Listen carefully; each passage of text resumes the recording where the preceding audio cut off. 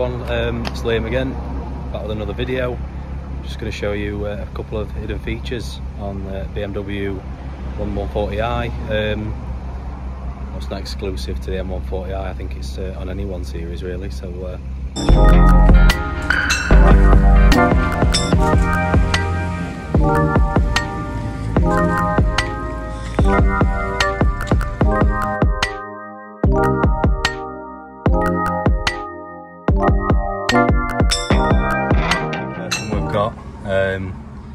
it's just on the stereo system.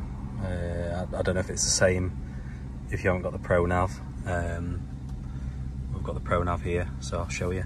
So these buttons here are all touch sensitive, which I didn't know when I first got the car, but if you hover over them, you'll see at the top of the screen there, these buttons come up, and just with the sensitivity of my finger on there, I can hover through. So obviously I've got some unassigned there. You can use them for radio stations, contacts, different sort of menu settings I believe. It's quite a cool feature, which I didn't know about. I can show you how it works. I'm currently on Capital Yorkshire. So if I go along and just scroll to number 4, that's unassigned. I press and hold it down.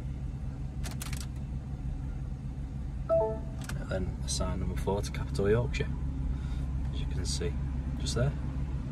Thing I'm going to show you, obviously you've got your charging point here, pretty standard most cars, but you've also got one, I don't know if you'll be able to see it, it's sort of just under there, which is quite handy. And then I'll show you another one. Shut my door before she takes it off.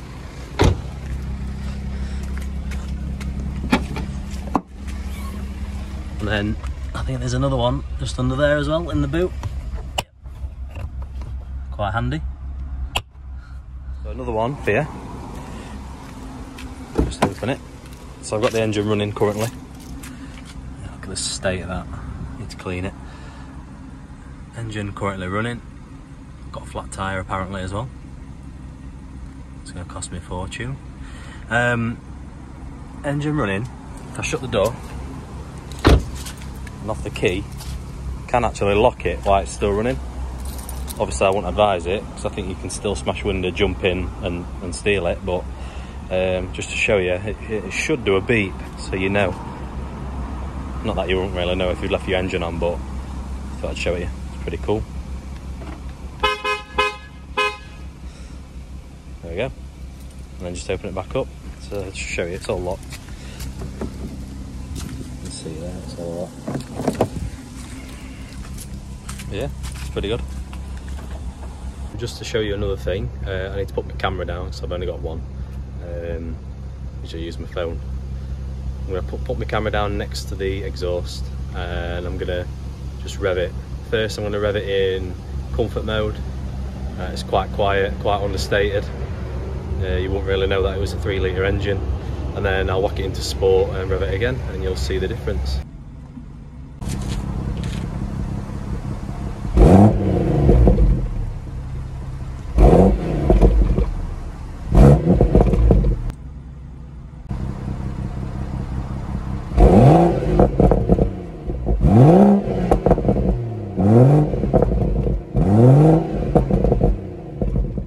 Next one, I'm pretty sure everyone will know it already. In fact, you may know most of these I'm showing you. In that case, it's been pretty much a boring video for you, but I'll just show you. You can use the key to open all the windows, so obviously this is 5-door, so I can do all of them. I'll just show you that now. So press the key and just hold the unlock button and just hold it down. All the windows come down. And then same, press an old lock and they'll go back up. Really good, especially if you go into a track day, something like that, is being able to change your brake pads really quickly. So if you look down here, hard to tell really, but if you look in there, there's 2 pins that you can actually take out. They go through through the brake pad there, and then you can just slide them out the back of here, back of the caliper. It's really quick, really easy. Just means you can change your brake pads over quickly. I think that's really good. I think it's only on the sort of M Sport Performance brakes that you can do that on. I'll show you the front one as well. It's a bit easy to show you on this one. See how there's a hole in the back there. Just slide them straight out of there.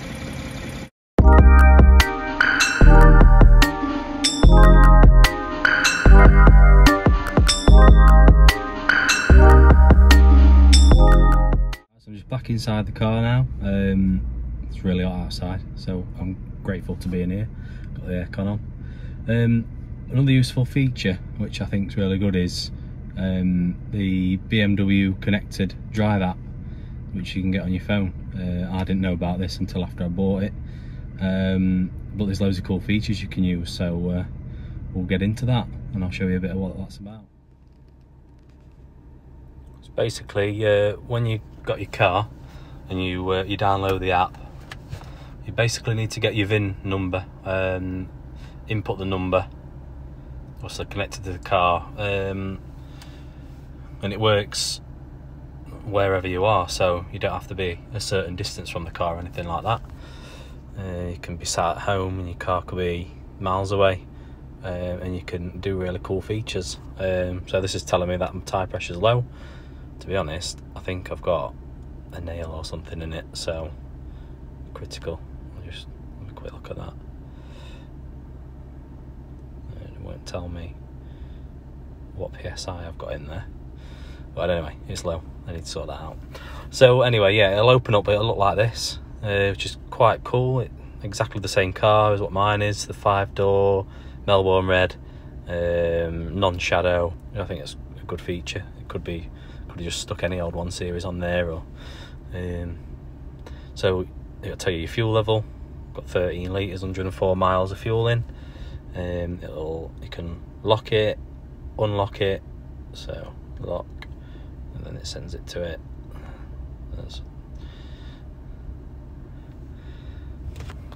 One thing I have found, it does take a little while to send the message, whether that's my connectivity or my Wi-Fi when I'm at home, I don't really know, but you probably just heard it a lot there. So that's how long it took. Probably about 5 to 10 seconds, I'd say, for it to send the message through.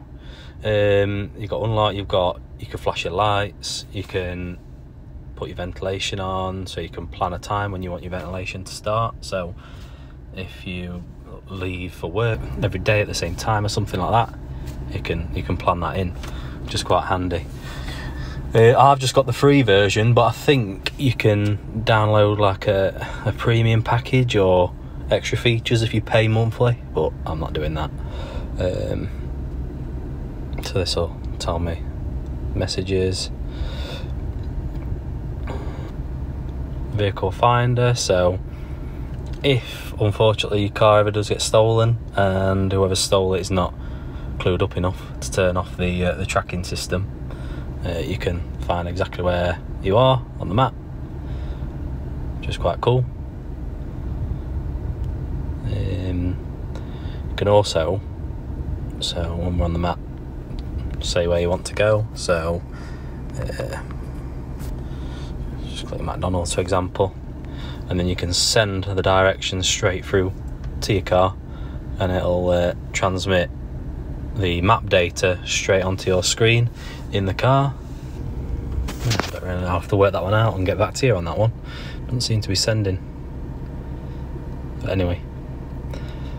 And then these are all just other bits and bobs trying to get you to buy stuff direct from BMW. It's pretty cool. Another one I'm going to show you guys is the voice assist, which is actually, I think it works quite well. It certainly does in my car anyway. I've heard mixed reviews on it, but I'll just show you how that works. So you watch, it'll let me down now. So you press this button and it'll pop up. Navigate to Lincoln.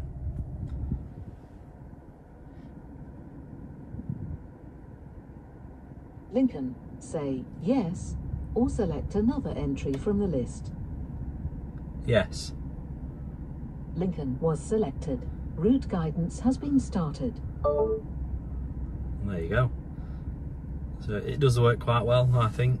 You have got to speak quite clearly. So there we are, loading up now.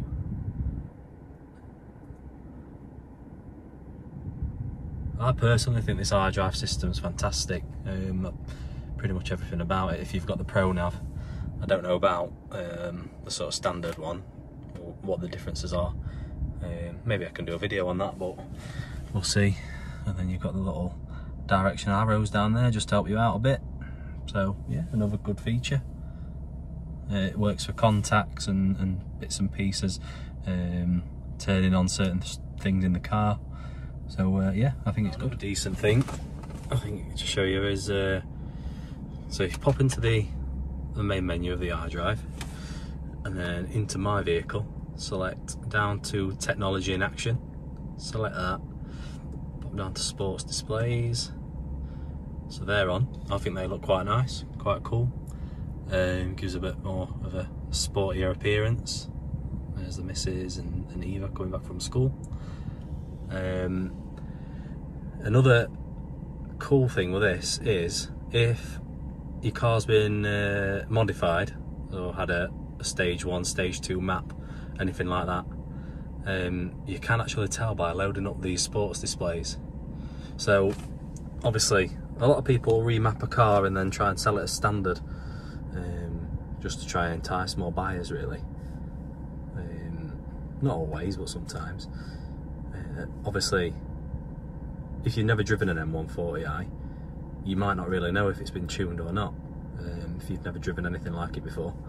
So these sports displays, if your car's completely standard, in the horsepower section on the left hand side there, it should only go up to 400 horsepower. Now if they've been modified, I do know that this changes, and I've seen one that like 460, I believe that had a stage 1 remap on it, and even higher. So just another little tip for you to look out for if you are thinking of buying one of these. Look out for that, have a look, and it'll give you an indication if it's been remapped or anything like that. One for you. There's like a secret hidden menu inside the sort of cluster here, which I'm about to show you. You can do like a little test on your vehicle and bits and pieces. I'll go through it with you. So you need to press your ignition, just turn your ignition on, not the engine, and then the sort of button here, press and hold that. You want to hold it for about 15 seconds. It'll bring up a little menu first, like a reset menu. So bring up this one first. It's like a reset for your brake pads. There you go. So we're into the secret little menu now. Just zoom in on there for you. So a few little bits that you find that you can do. You can do a test. So you sort of press it to scroll through the menu, and then press and hold it to go into the one that you want to select. Press and hold that. So it'll start system test, and then we just want to press it when it's on there. And then all sorts of lights and things happen with your dials there. I think that's quite cool. Apparently it checks all your electrics and makes sure everything's working properly. So I've got no faults there, so that's all good. So press and hold to come out of that. Start roller, I don't really know what that one is.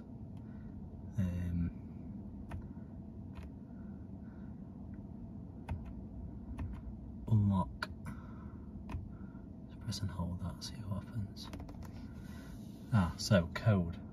I think for this you need the last 5 of your VIN. So just jump out quickly. I think you add all the last 5 numbers of your VIN, add them up, and then that's your code that you need to put in.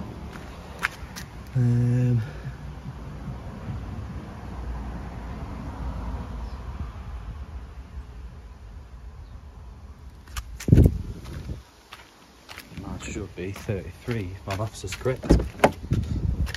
try it.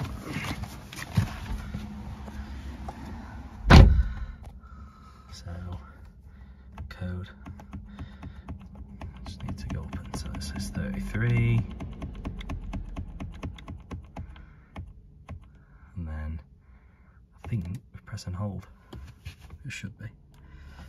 So there we go. So we can unlock things like consumption, range, tell you how much is in the tank, temperature, system voltage, acoustics, all sorts of stuff. Software reset. So yeah,